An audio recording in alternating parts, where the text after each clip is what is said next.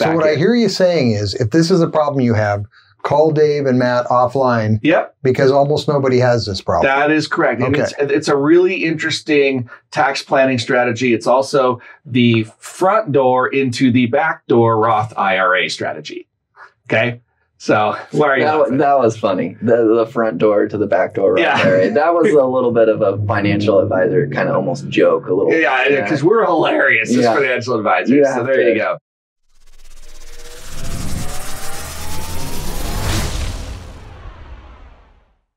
All right, gang. It's that time of the week. It's the best Tuesday you've had all week. And this is the True Wealth Radio Show. And we're excited to have you here today. Let me give you the rundown. It's not just me, your host, Dave Littlejohn, in studio today. I've also got with me Matt Dixon and someone special. Derek Simmons, your favorite attorney. He is our favorite attorney joining us today. As you guys know, we have Derek on often. Usually it is to talk about a combination of Kansas and Carolina basketball. And I think that's a reasonable topic. We've only got an hour today, so I'm going to try to be brief. Okay. So, Kansas was preseason #1 and then flamed out in the round of 32 this year. right. And that was disappointing. So now they're preseason #1 again for next year. Which just makes me question what preseason #1 means. And nothing. That and $6 will get you coffee at Starbucks. Very well. Yeah, I was going to say Carolina went in as a #1 seed and flamed out in, I think, the round of 16. So nonetheless, they were out.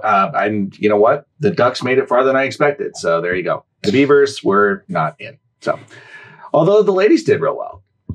Right? I think they were, Final Four? So or close to it, Elite 8. They did great. So anyhow, look, today we're going to talk about all kinds of stuff because that's what we do.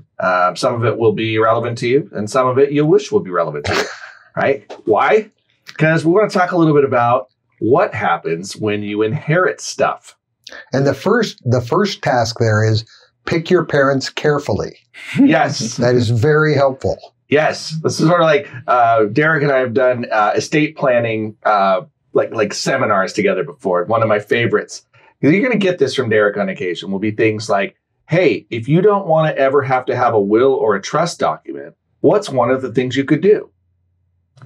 Remind me. Just be immortal. That's true. Right? Immortality prevents the need for a will. The or other trust. is if you hate your family.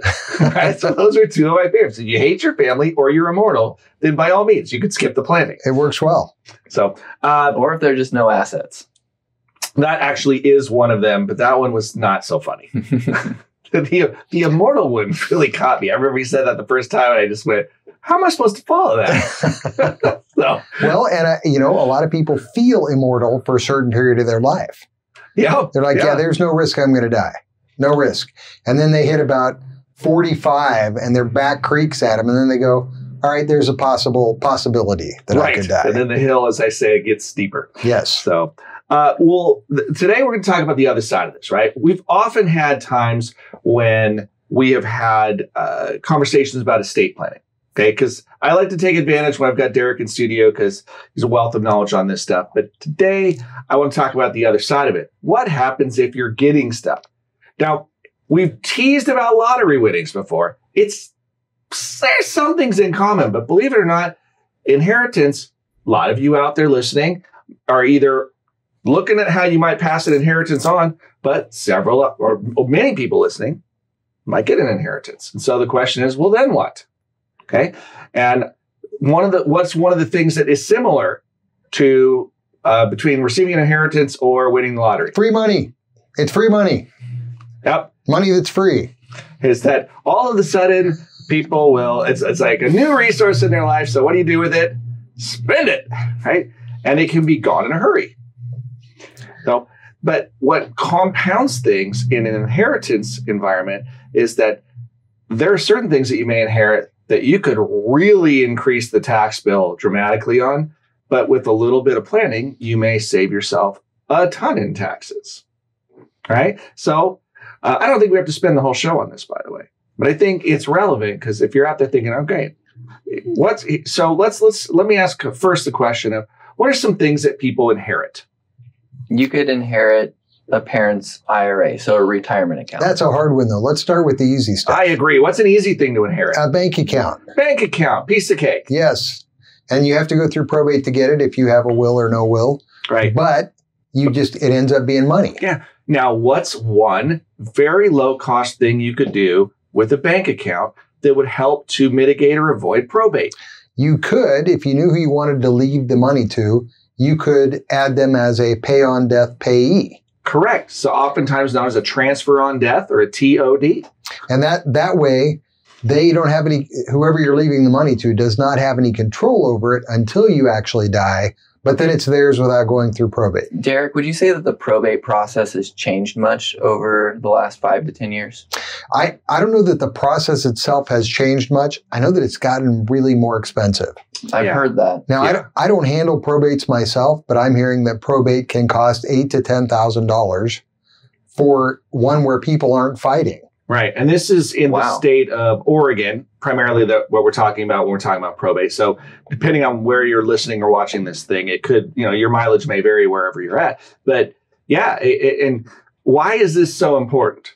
Well, I mean, if you're looking at the heirs, the people who are going to inherit things, if the cost of the trust is maybe, less than that $10,000 mark in a probate court, it might make sense to pay some to avoid probate. Right. Exactly. This is where we caught Matt on that one, right? Because he just dropped an Easter egg into his comment, if you were paying attention, which is you could get a trust, which is a form of pre-planning that's designed to avoid probate. Right. And it used to be that people think, oh, trusts, they're so expensive. Why don't I just have a will and then go into probate? But it may actually be cheaper to do a trust now with the rising cost of probate. Yeah. The one good thing about probate is they charge you after you're dead. But if you don't have to pay up front. You don't have to. But if you're worried about how much your heirs are going to inherit, then it's going to come out of their pocket. So then it's come out either while you're alive or it comes out after you're dead. And then you kind of want the lower number at that point. Exactly. Mm-hmm. And of course, since this was not supposed to be the probate show. It wasn't. We're talking about inheritance. Right. So we did bank accounts. Bank accounts. What are some other things that you could inherit that... Car, truck, a vehicle. Okay, vehicles. All right. So what happens if you inherit a vehicle? Well, there is get an oil change. Or wait, that's not what we meant. Yes, you do. You have to get your name on the title. And that is a probate thing. Well, it can be. It can be. And I have not seen that the DMV in Oregon requires you to go through probate every time. Lots of times they'll accept alternate mechanisms of proof that you're the right person. A death certificate or something similar. Yeah. So that's a possibility. Yeah. The issue is if the chain of custody is confusing, right? You may have a vehicle. Let's say you're married, right? You have a vehicle in one person's name. DMV may be more inclined to allow the spouse that was obvious to take title. But if it's a next generation, now there's it's more ambiguous what the chain of custody would Then they may want to see a will, even if it's not probated. Right. And we're not speaking for the DMV, by the way. And again, your mileage may vary. And your DMV may vary. I don't even know. So shouldn't. So that's vehicle. Third one might be real estate. Real estate, another titled asset. Real estate is either going to go through probate to change the title from the dead person's name to the people who are inheriting's name, or it could use a transfer on death mechanism to pass without going through probate, but it does make it a little bit hard to sell the property for about 18 months. Yeah. And so but that's what you usually do is the kids who inherit or whoever's going to inherit has a choice. I'm either going to live in it or I'm going to sell it, one or the other. And so what the inheritor intends to do with it makes a difference on what the owner does in the first place. Okay. So we've covered real estate. We've covered personal property items, right? Well, I guess that's really more like things with title, vehicles we've talked about. Right. So what about personal property? Things that don't have title associated? Yeah. So those are technically supposed to go through probate. Exactly. And yet they often don't. Yeah, it's one of those things that it's kind of hard to account for sometimes. And it's one of the big challenges especially in a contested environment is, well, what happens when something just walks away in the process? How do you prove probate where it went? that can be one of those things people fight about. Yeah, I can remember a story of family members, and they said, "Well, what happened to the tractor?" Right, that sort of disappeared from the premise. Of course, tractors have titles associated with them, so that ultimately, found its way to resolution, and it was awkward because you can't just leave and say, "I have no idea what happened to it." Well, that's funny because trying to register that thing, we discovered it's in your garage. Right, right. So who knew, right?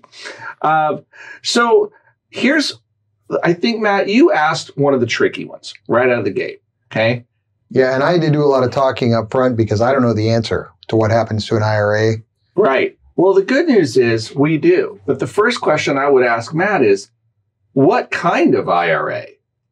Right. I mean, first of all, how many types of IRAs are there? There's so many. You have your traditional IRA, your Roth IRA, your simple IRA, your SEP IRA. There's a lot of different types of IRAs. Yep. And then there's a lot of things that walk and talk like IRAs, but they're not actually IRAs. Mm-hmm. Okay.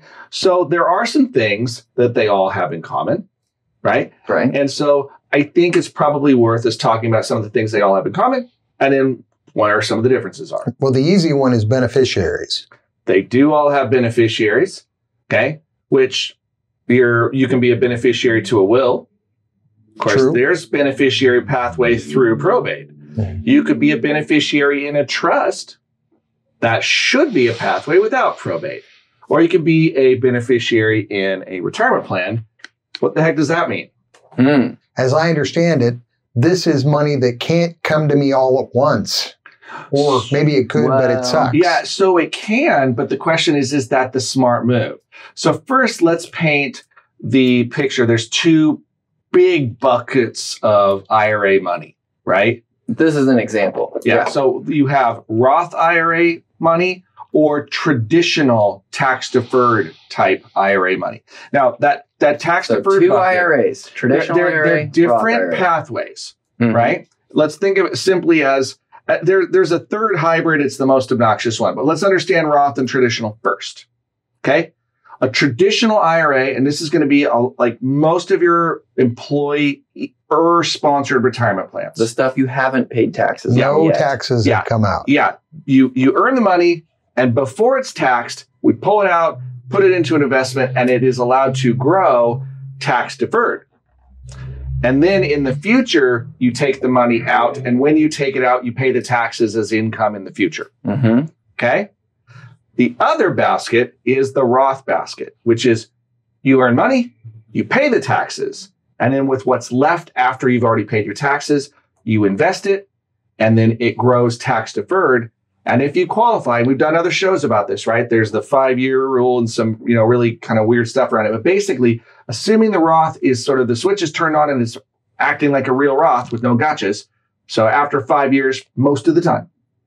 Then when you take the money out after full retirement age, another important caveat, tax-free, right? You paid all the taxes up front, so no taxes on the back end. The other one, you don't pay the taxes up front, so you get taxed on the back end. And those are the two big baskets. Now, there's a third one that throws everybody off. Is this a smaller basket or multicolored or what? So, yes, Okay. smaller, multicolored. It's kind of the way annuities work. Okay. This is the scenario where you make too much money to deduct an IRA contribution. So you make an after-tax traditional IRA contribution, and then it grows tax deferred. And when it comes out, some of the money was taxed and some wasn't. And you actually have to track it to tell the IRS so that you can keep track of how much tax you have to pay on the So back what I end. hear you saying is, if this is a problem you have, call Dave and Matt offline Yep, because almost nobody has this problem. that is correct. And Okay. it's a really interesting tax planning strategy. It's also the front door into the backdoor Roth IRA strategy.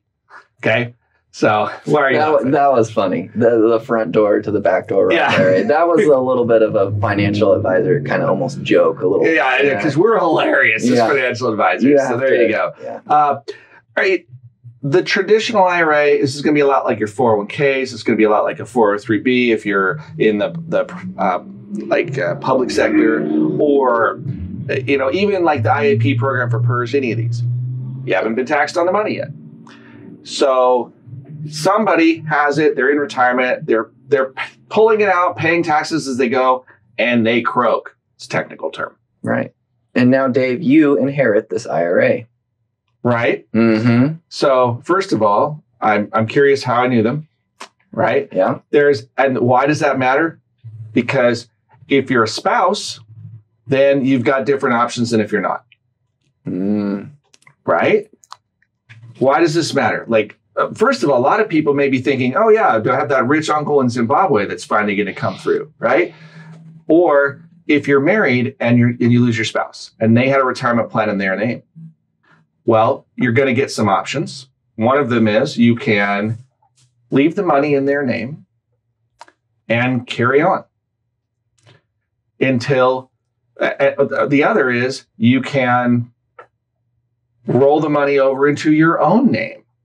There's pros and cons based on your age, right? As to why you would do one or the other. And again, I'm not going to go super deep on the radio on this. I'm going to tell you, this is where if you don't understand the nuances, find a tax advisor or a financial planner that can help you with this, right? And if you don't know one, Matt will shamelessly give you our phone number. Yep, 541-375-0898. Okay. Or you can even go to our website at littlejohnfs.com. Right. Because really everybody's circumstances, yes, you nailed that. Thank you. Yeah. But that's between spouses, you get some options because the law allows you an unlimited transfer of assets between spouses without a tax effect, which is nice. But what if it's not your spouse? Say it's a kid, somebody else that but it's a person, right?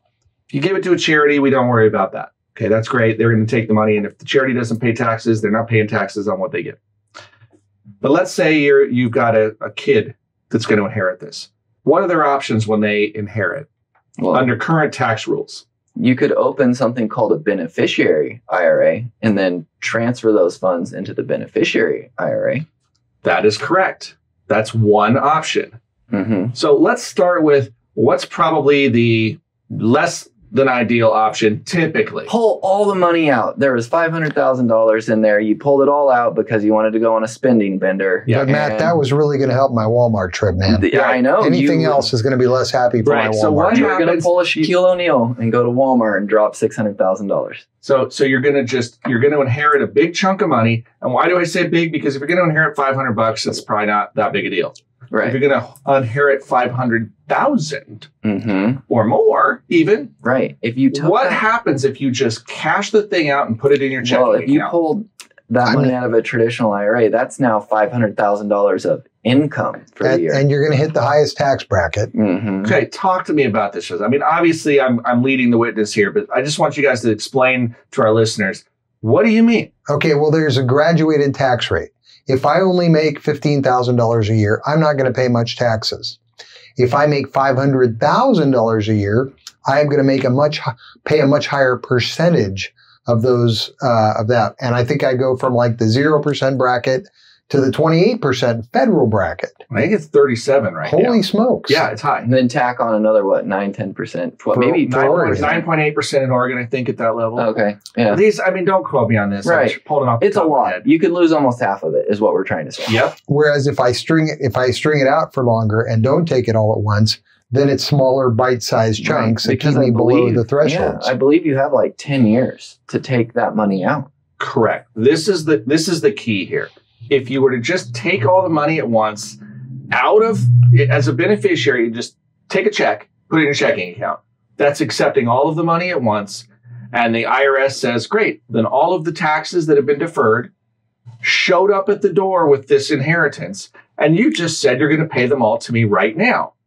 So we're going to take all that money and apply it, the tax bracket to it right now. And it's going to drive your taxes way up. And that's one of the interesting things about retirement accounts versus anything else you're going to inherit. Anything else you're going to inherit, you're probably not going to get it until after the taxes have been paid. But an IRA is going to come with a pre-tax IRA is going to come with a tax obligation attached to it. Right. This, incidentally, is also true for annuities. Okay. So an annuity has that similar issue, is that the money that the tax that's been deferred, that deferral doesn't disappear when you die. It gets inherited by the heir. So that's the key. Now, remember, annuities, just like that weird hybrid, some of it was taxed and some of it wasn't. Some money is usually after tax and some of it is pre-tax. So it's a mix of what you're going to be taxed on, because some of it you already paid. The tax was already paid. Okay. So it just depends on how the accounts were structured. But the IRS looks at it pretty simply. They get you on the way in or they get you on the way out, and they only tax stuff that hasn't been taxed already. And let's not talk about C Corps. Okay? So in an IRA situation, if I'm going to inherit an IRA, is the general rule that I'm always going to want to string it out? So not necessarily, but if it's a big IRA, the general rule is that you'd probably want to string it out. And you may not need to string it out for 10 years. Okay. Right. That you have up to 10 years with which to determine when to take the distributions. This is a change, by the way, from years past. You used to have different circumstance, not worth discussing because that's not the rules anymore. But today, up to 10 years to make these withdrawals. So, yeah, I mean, while we're on the inheritance topic, do we want to talk about how gifting is kind of related to this whole piece? So we will, yeah. But I'd like for our listeners to let's finish up this as a concept, because I think this is an important one that everybody latches onto. If you're going to inherit this thing, you asked the question, Derek, do you want to take it all at once, I think. Right. And the answer is, it depends. The thing I said was, don't we always want to string it out? Right. And then you said no. And I said, the answer is it depends on your effective tax rate, right? Mm-hmm. If it's a really big account, you probably want to stretch it out, because, you don't necessarily want to give way more away in taxes unless there's a really good reason. Like you just have to, get a hold of to purchase something else. If I'm in a really high tax bracket today, right now, but I know that I'm going to retire in a year or two, I might wait till I have low income earning years, and then I might pull a bunch of it out. Yeah. The idea is, I use this term a lot, right? You want to bully your tax rate. Mm-hmm. Okay. And bullying your tax rate is kind of like, yeah, you're going to push it around, right? You want a piece of this? No. What I'm going to do is I'm going to push you into the lowest tax environment I can.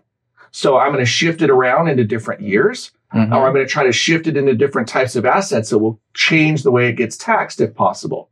So that's the idea when you're planning, when you're trying to be tax aware, is to try to find the areas where your tax exposure is going to be lower. And if you can't make it lower, then you spread it out so that you're not driving it even higher. Because the way progressive tax codes work, the last dollar in is the most expensive to be taxed, right? We didn't talk about effective tax rate initially. We talked about highest tax rate. Okay. So once if you have $500,000, you finish in the highest tax bracket, but you didn't start in the highest. So your blended rate is less than your maximum rate. But for each additional dollar you take in that maximum bracket, you're moving your blended rate higher, right? Because it's a more expensive tax for each additional dollar that you withdraw. So that's why we tend to stretch this stuff out. So big account, stretch it out, unless you can see into the future and you know that the tax rates are going to double next year. Yes. If you're clairvoyant, you should make really good decisions. You already know the answer. We don't even have to tell you. You know the answer. Yes. So in fact, if you know the answer, because you can predict the future, please call us. Wait, if you really think you know the answer, maybe you shouldn't call us. So Roth IRAs, as a reminder, the taxes were paid before the money got put into the retirement account. Yep. And then it grows tax-free. And then when can you take the money out? Okay. So this is before you're dead, right? Yes. So before I'm dead, when can I take it out? And then after I'm dead, when can my... Okay. So first, it has to satisfy the 5-year rule. Okay. And that is tricky the only reason we really care about the 5-year rule is if you have a Roth 401k and you're rolling money over. Because every time you make a rollover or every time you do a conversion of a traditional IRA to Roth, you get a new 5-year window on that block of money. And the 5-year window says, once I've existed for 5 years as a Roth, the later features, right? You have the now feature of tax deferral, but the later feature is tax-free. It activates the tax-free nature, which means once you are beyond age, currently 59 and a half is what we consider full retirement age. After age 59 and a half, if you satisfy the 5-year rule, the Roth IRA distributions are tax-free. Okay, so that's for me. Yep. If I put money in a Roth, I can take it out after 59 and a half, assuming it's been in there for 5 years and I'm in good shape. Yep. All right, now what about my children? Okay. The cool thing is, if children inherit it, the same story is you got 10 years to take it out, but tax-free to heirs. So you could potentially still defer 10 more years of growth and allow that all to compound. And then, we presume it will compound, but then at the end of 10 years, take it as a lump sum distribution and it's still tax-free. That's interesting. So if they take it out in year 1 after they inherited it and invest and reinvest it in something else, they're going to pay taxes on income from that. But if they leave it in there for 10 years, all the growth is tax deferred and they don't pay it till they take it out. Correct. So it makes great sense if they don't have a burning need for the money to leave it in there for the full 10 years. Absolutely. Interesting. Yep. The Roth is, we oftentimes talk behind the scenes, it's one of the most utilitarian tools in the financial planning tool bag. The Roth IRAs are just really cool. They're great because there's no required distributions, unlike traditional deferred accounts. So right now at age 73, you haven't taken any money out. The IRS says it is time. You will take some out and pay taxes, or you will be penalized worse than the taxes. So they're really serious, right? Not so with the Roth IRA, because there is no tax when it comes out. So they're in no hurry, right? And that benefit transitions to heirs and they get that 10-year window as well. So it's a great tool. We encourage folks to try to have a basket because it's also great. Here's like something nobody thinks about, okay?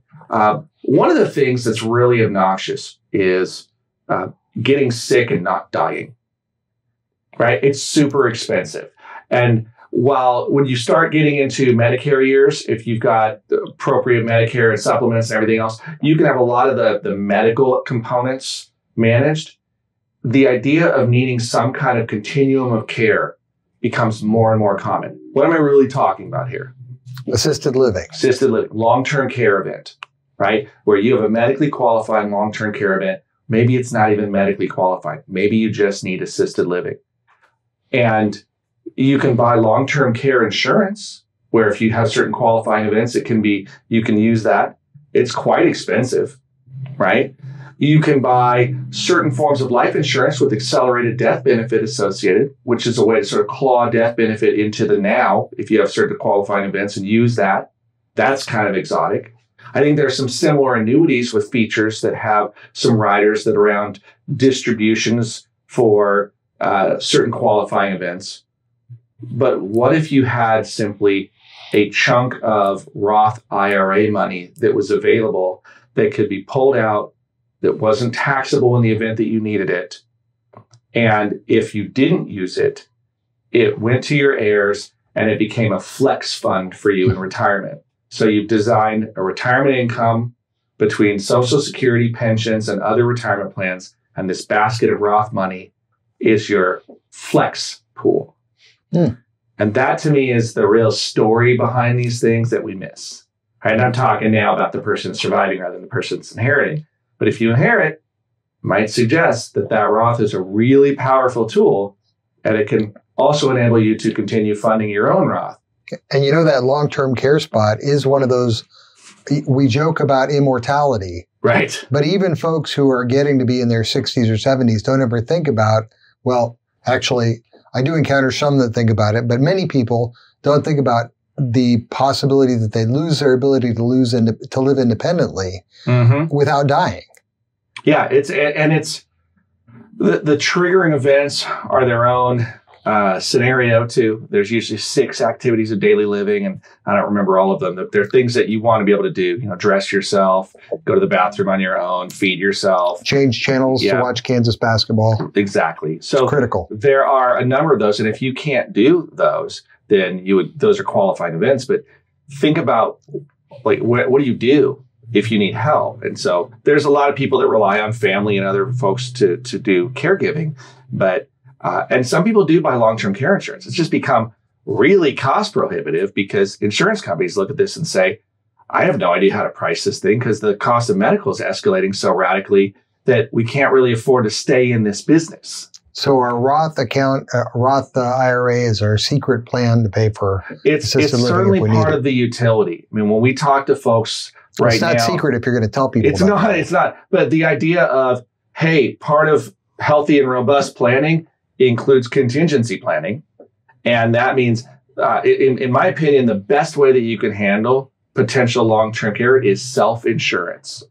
What do I mean? You mean having enough money that you don't need insurance. Exactly. Right? Like, why do you not typically need life insurance when you retire? Because you don't have any kids in the house that you got to worry about supporting. Yeah. What does life insurance do? Right? It buys you peace of mind that everyone's going to be taken care of. And if everyone's gone and out of the house, who's left to take care of? Okay.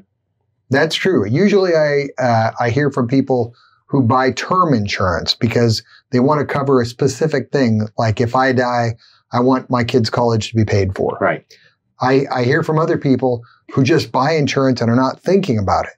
And they keep paying it and they keep paying it. And then eventually we talk about what it's for. They don't have anything. Here's my take on what life insurance is for. It does one of 2 jobs. Okay. And then there's a third one that is hinky, right? The first one is it replaces income that people anticipated you earning. You were supposed to earn income that was going to be able to pay for stuff. And but you can't. Croaked, yes. Right. And so we need to replace the income that was going to come in by ensuring that ability for you to earn the income. And that's the form of life insurance if you die and disability insurance if you don't die. So that's the 2 forms of insurance there. And life insurance is one we talk about the most because it's the most permanent typically, or it's the most obvious, right? Disability is one we don't often associate as frequently, but if somebody dies, like that income's definitely not returning. And we've seen and all heard the stories of the hardship of somebody left behind without life insurance. I'm guessing the second one is going to be estate taxes. Exactly. So if I die with a bunch of real estate, I don't want my kids to have to sell it in order to pay the state of Oregon estate taxes. So that being the case, I would buy a policy that would spin off enough money to pay the taxes, and that way they can just inherit the property and not worry about the taxes. Right. And the third one, which we're not going to go deep into because it's going to just annoy me. Are you sure you want to tell them, Dave? Yes, I'm sure. Fine. Yeah, it is. There are certain scenarios when you can build up cash value in life insurance and use it as a funding mechanism for specific purchase items. Are you going to talk about whole life? Nope, okay. I'm not. I mean, that is a feature that comes with whole life or universal or even variable universal life. But there are just so many gotchas in it, and it's such a long-term commitment. And there are people out there that will sell it like this is a really amazing way to become your own bank and replace banks and all that. And my suggestion is that is a pretty complex, really long-term commitment. And so while it can academically on paper work out, I rarely see scenarios where it plays out the way it's designed. So I'm just very careful about saying, sure, that's a great solution. I think that's a super, super niche-y solution. And for most folks out there, I struggle to think it's appropriate for their circumstance. So anyway, so there's the 3. Okay. Now, here's the question. What is the kind of stuff that you would most like to inherit? Gold bullion. Yes, which is pretty good. Or is it because you just want to swim in a big pool? I did read about Scrooge McDuck as a child, and I have to be candid, it had some appeal. Right. But I also I think small unmarked bills would be a fine thing to inherit, just a lot of them. Yep. Turns out small unmarked bills. I am actually going to inherit small unmarked bills. Yes. Just not very many of them. So the interesting thing, like inheriting cash tends to be pretty good. right? Because there's no tax associated with Unless it for you want to heirs. go buy like a $500,000 house with cash that's unaccounted for, and then like red flag. Right. So let's talk about, as an heir, what are the things? So one of the things I hear a lot, common mistake. People will say, well, great, now I'm going to inherit this thing and I'm just going to have to pay taxes on it. Is that so? Well, no, it's going to be taxed before they inherit it. Right. And it depends on which tax we're talking about. I can only think of two taxes, really. Estate tax. Estate tax, which, right, that's the Pesky death tax state of depending on the Oregon. state. Mm-hmm. What's the other tax? Capital gains. Probably not. Probably. Because you're going to get a step up in basis. Correct. Probably it would be that IRA scenario we talked about earlier in the program. Oh, deferred It was income. deferred income, and you'll have to pay deferred income tax. Otherwise, and you just said it, what do you mean by step up in basis? So if I buy property for $100 and then later on I sell it for $1,000, that's a capital gain. Right. And I get to deduct my basis from the gain, from the sale price. So now I'm paying tax on $900 of capital gain. But if I buy something for $100, leave it to my children, die and leave it to my children, and the very next day they sell it for $1,000, then my basis increases to the fair market value on the date of my death. So they pay zero taxes. All right. Did I make that overcomplicated? Because Nope. You actually did it real well. I'm just going to substitute one word for our listeners and see if this helps make sense. Your capital gain tax is on your profit. Yes. Okay. So if you bought for 100 and sold for 1,000, you had 900 of profit. And that's new money into your ecosystem. And the government says, we're going to tax you on your profit. And they divide the profit into one of two categories, short-term or long-term. Now, I'm not sure exactly why they do it, but here's an easy way for me to remember it. If you've owned something for less than a year, then they consider that you're buying it and selling it again. Well, then that's your job. You're just flipping through these things. And so that's your day job. So they're going to tax it as so it looks like income. It's not an income tax because it was, in fact, a profit, but they're going to tax it that way. And they're going to call that a short-term capital gain because you held it for less than a year. Longer than a year, they're going to call it long-term capital gain. And they're going to change the tax rate on it.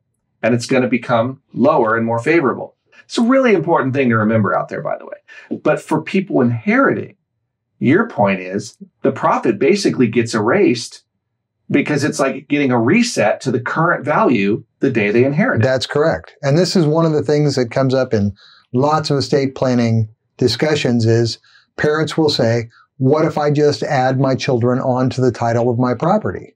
Right. But the problem is if you do that, it's a transferred basis. Yep. So now when you die and the kids are the owners, they still only have $100 in.